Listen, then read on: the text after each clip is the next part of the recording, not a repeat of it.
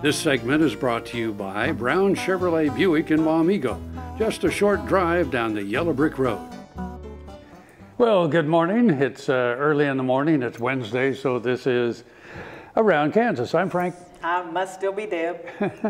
We're still a little giddy from St. Patrick's Day, I think. I don't know. Well, you know, this. Well, not the day, but the parade. But the parade, you know, everybody celebrated in Topeka on Saturday, but St. Patrick's Day is tomorrow. But why not make it a week? Hey, you know, why not just make it an entire week? Exactly.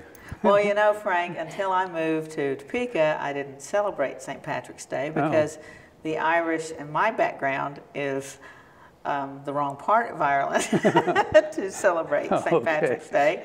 You know, the Scotch Irish who inhabit the mountains of Virginia, North Carolina are people who basically got kicked out of Scotland, then they got kicked out of Northern Ireland, you know, so that's... they were highwaymen, yeah.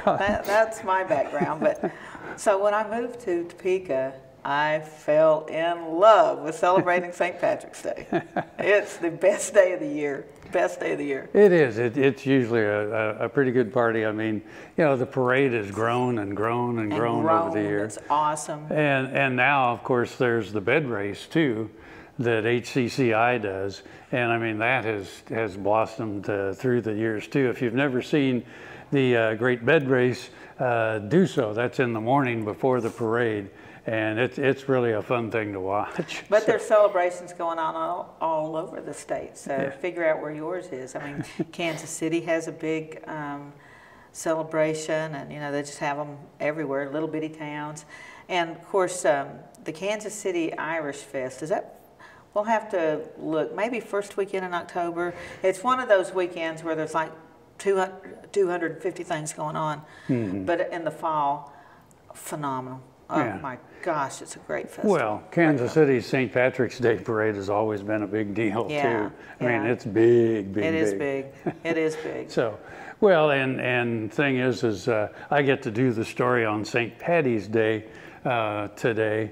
And that's good because actually my ancestors came over with William the Conqueror, so we're Norman and we're English and we are Irish. And Chaffin is really the English pronunciation of the name. Chaffin is the Irish pronunciation of the name. Have you ever been to Ireland? No, I have not, but I would hope to sometime. I hope to sometime too.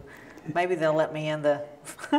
Maybe they'll let me in your part of Ireland. I don't mention too many surnames. If you tell them your name, they go, "We still have a warrant for your family. We still got a warrant for you." Stay with us. We'll be right back. Buying a car shouldn't be this hard.